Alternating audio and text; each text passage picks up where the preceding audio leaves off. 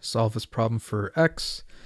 We're going to factor this out, so we're going to have 2 sine of x plus 1 and sine of x plus 1 equals 0.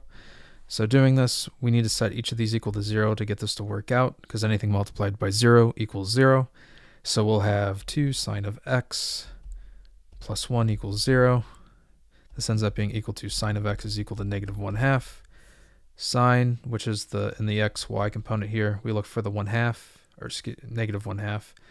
So it looks like it's going to be at 7 pi over 6 and 11 pi over 6. What about this? Where is sine equal to negative 1? Only at 3 pi over 2. So those are our solutions, but to get them equal to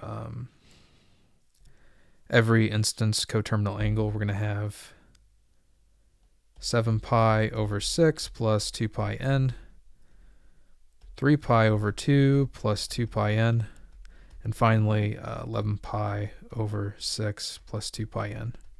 And that's it. That covers all the plus 2 pi n covers all the coterminal angles. And that's it. All right, I hope this helped you out. Appreciate you watching.